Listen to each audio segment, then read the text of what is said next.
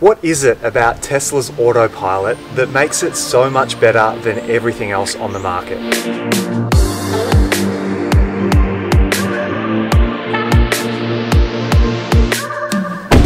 The Autopilot system that comes standard in all Teslas falls somewhere in between an adaptive cruise control system and Tesla's long-awaited full self-driving. Now, the first thing to note is the difference in hardware. This Model 3, for example, has 8 cameras built in around the outside of the car. So on these basis points alone, the Teslas are a lot more equipped in the hardware department for this kind of thing than any other car on the road. And as we know, Tesla is an absolute powerhouse when it comes to that combination of hardware and software.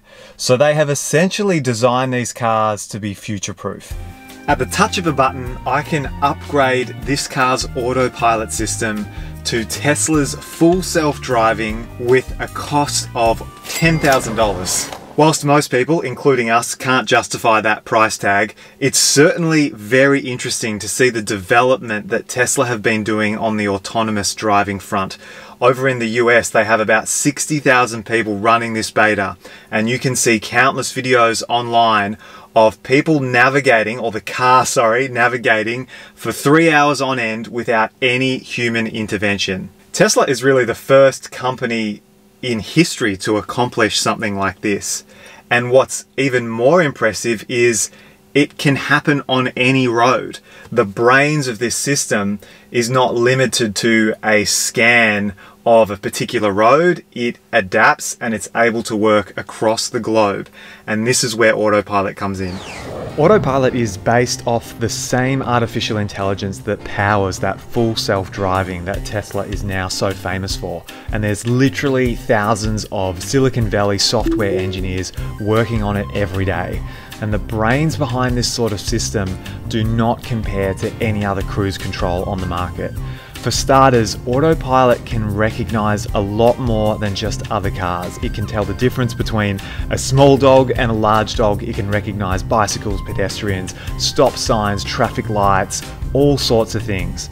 It can predict oncoming hazards unlike any other car, and even maneuver around them faster than a human might be able to do in an emergency situation. Autopilot will automatically read speed signs using those front cameras and then automatically adjust the speed of its car entirely on its own. Another big difference is that Autopilot works on normal roads, not just highways. It even uses the cabin camera above that rearview mirror to detect driver awareness. So if you're looking away from the road when Autopilot is enabled, it's going to trigger you a lot more to keep your hands on the wheel, etc., etc.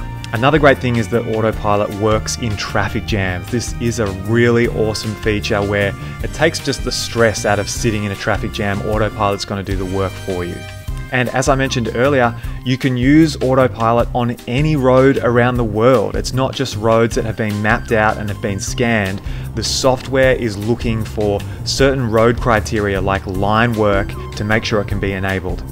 There is so much that continues to be improved in this car via software updates that it honestly gets me feeling very confident that Tesla's lead in autonomous driving is only getting bigger. And not to mention the safety features that are built into these systems. They're so advanced, and it gives me hope that driving in the future is going to be safer with systems like this and companies like Tesla.